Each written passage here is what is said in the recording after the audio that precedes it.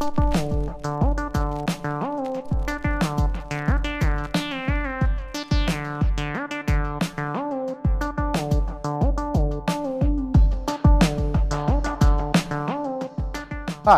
welcome to this week's Research Insights. Today I'm pleased to be joined by Professor Markus Giesler. Markus is the chair of the marketing department at York University and a world-class scholar and leading expert on consumer culture, brands, and technology. In this interview, Markus will share his research insights on how the analog is resisting the digital and provide you with some helpful tips for putting this knowledge into practice. Thanks for joining us today, Markus. Thanks, Eric, for having me. It's a pleasure. Markus, could you tell our learners a bit about yourself and your research? Sure. My name is Markus Giesler. I'm the chair of the marketing department at the Schulich School of Business at York University, and my research focuses on changes in market systems. So I look at how technology and other forces change markets and how that in turn changes our experiences as customers. Great. And Markus, you've done some important research on the digitization of music, your project on Napster, for example. And you've also worked in the music industry in a prior life. That's true. So you're an expert in this domain. So one thing that's curious to me is, given this incredible digitization, all the benefits that it provides in the music industry, and as a consumer of music, why are people, especially young people today, still seeking analog experiences in this domain? I think that when something is analog, it is contained. It is there for me to enjoy and it's reliably accessible. Whereas when something is digital, it's constantly in motion. It becomes portable and transferable. So maybe this current resistance we're seeing to the digital and the sort of resurgence of the analog is a response to things being so liquid, being so in motion, and consumers having a desire to stop it, to put what used to be no longer accessible back into a state where it becomes accessible, where it is unique, where it is something that exists for me and for me only. So are you suggesting that we have a need for stability or structure, and that perhaps the digital age may be pushing against that need? I think that when something becomes digital, it becomes so replicable that it loses its uniqueness. And maybe we as humans don't necessarily have the need to stop things and the need for slowness, but the need for uniqueness, the need to establish strong and enduring emotional bonds with objects. And when these objects are analog, they are more easily accessible to become something that's ours. And I think that's one thing that definitely drives the current return or resurgence of analog. How about the notion of physicality? The fact that when you have think about it, an album. Yes. You have this cover sleeve, the art on the cover. You're pulling out this black disc, placing it, perhaps moving the needle. That physical experience versus perhaps pressing a button on your smartphone. Yes. Everyone who loves music and has had interactions with physical carriers of music, like a vinyl record, for instance, knows that music doesn't just sound. It also touches and senses and feels differently. So that when you have a vinyl record, you can establish a very different relationship, not only with the artist and the art, but also with yourself. So that physicality, that touch, sense, and smell is something that's part of the experience that we don't have when we listen to music on Spotify, where all I have is just my cell phone and access to a database with 1 million songs. So I think that is something that helps distinguish what I do as an artist, what I do as a marketer from others in the marketplace. So that's why physicality matters, because it adds materiality, it adds something that allows me to distinguish myself from the competition. So you're suggesting, in this context at least, in the context of analog music, it's a much richer sensory experience than the digital alternative. There's the sensory aspect of that, and then there is the aspect of being able to establish a very specific relationship between yourself and something that you actually have around. Music on Spotify is not something you have around. It exists in the cloud, whereas an album that I used to have on the shelf when I was a teenager was something that I knew how to interact and deal with, and therefore it was very special to me. So it could stay with me. There is a difference between ownership and access. That's the other thing. So in addition to physicality, I used to just own my records. Now I'm accessing them. That's a different thing, and maybe consumers desire ownership more than marketers thought they would. And we're currently going through this digital revolution, a change in materiality, right? That we're Well, what we experience on the one hand is dematerialization. So as stuff becomes more digital and transferable, it also becomes dematerialized and less accessible in material form. But then at the same time, and that's the really fascinating thing, we're also seeing rematerialization. Things that used to be intangible are becoming tangible, now accessible and portable and ownable, I'm sorry. I think a great example of that, Markus, is emojis. Which began digital form. Right. And now I'm starting to see analog physical emojis. Yes. Such as the Kakao Talk friends in the Seoul subway now. Yes. And these giant statues. Yes.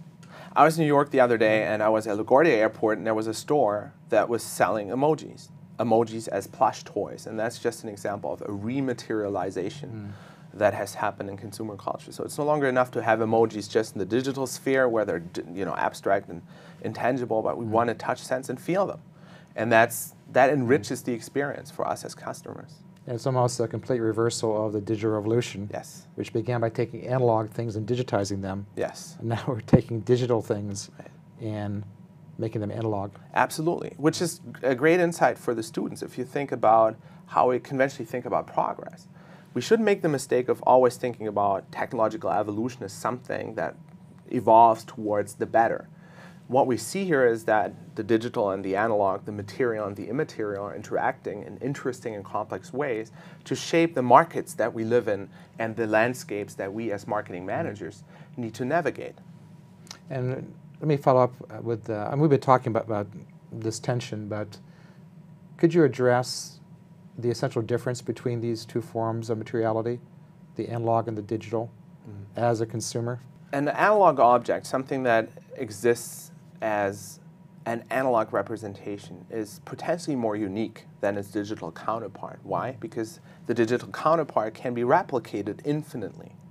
So a love letter that I wrote in my teenage years, that's an analog artifact that still has its uniqueness across time and space.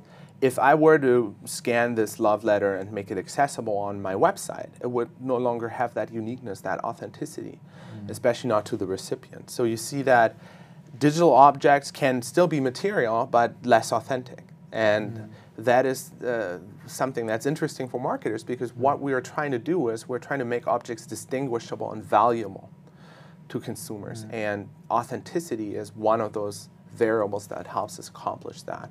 So here the analog becomes a strategic factor for marketing success.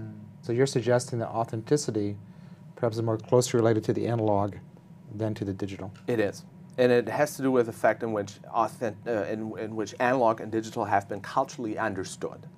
When we think digital, we think replicability, we think transferability, something that's superficial. It has no depth anymore.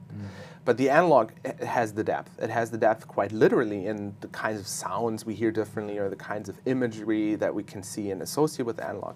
But also depth in terms of perception. How I think about something as analog is differently than what I think about it as digital. Are these cultural experiences different across generations? Say, for someone like me as a digital immigrant who grew up in the analog world and then is making a shift to the digital world, versus my sons who grew up in the digital world? Right. Your sons are probably digital natives. You're an analog native. So for you, the new world of digital becomes the environment within which you have to evolve into a new type of consumer.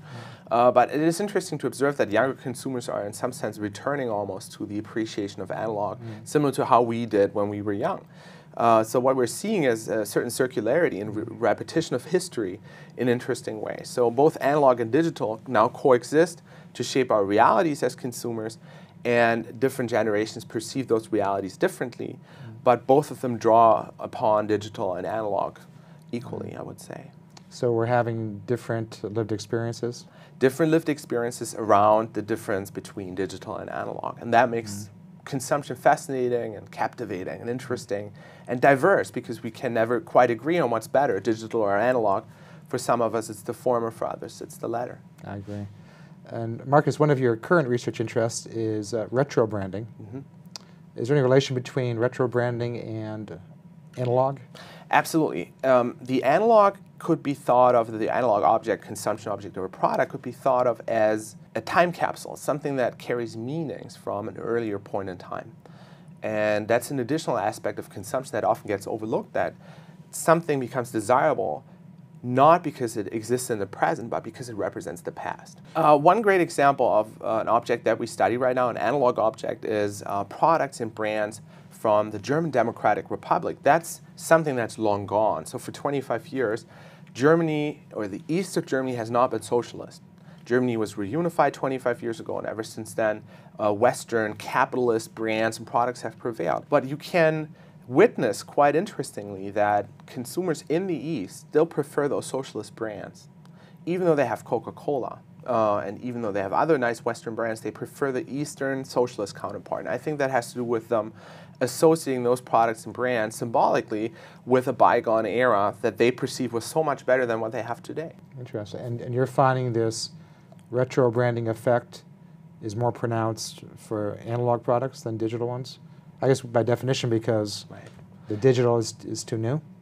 I think there is a certain propensity or characteristic about analog products that make them very conducive to carrying retro meanings, nostalgic, idealized representations of the past, because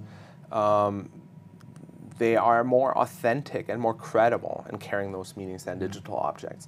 Although it's also possible to imagine a digital representation of a Beatles album that has nostalgic value to us as consumers because we may remember it from back in the day. But I think the analog representation is stronger. It's more emotional. It's more desirable for most consumers. Markus, what else should our learners know about analog resistance? I think it's important to remember that analog and digital coexist, and that in order for us to succeed in an environment where this happens, we have to carefully understand how consumers perceive the relationship between these two in their everyday consumption. So what are the experiences that analog and digital constitute? What are the conditions under which I as a consumer resist the digital through the analog and vice versa? Doing so can help us better understand consumption in general, but it also can make or break our momentum of success as marketing managers. Are there some specific methodologies or techniques that a marketing manager should pursue? For example, focus groups, surveys, ethnography? We can do focus groups and surveys to understand the relationship between analog and digital. I personally prefer ethnographies or projective techniques, sometimes even participant observation. Just observing others interact with digital or analog objects can really help you shed some light on what drives people in consuming these objects. Great advice. And finally, Markus, where can our learners find out more about you and your research? Sure. I have a research website and blog, and if you want to learn more about my work, I highly invite you to come to www.bigdesignlab.com. And it's a fantastic website. If you're ever in Toronto, you should check out Markus's lab. He does amazing work. Thank you so much, Markus. Thank you, Eric. Thanks for having me. Good to have you.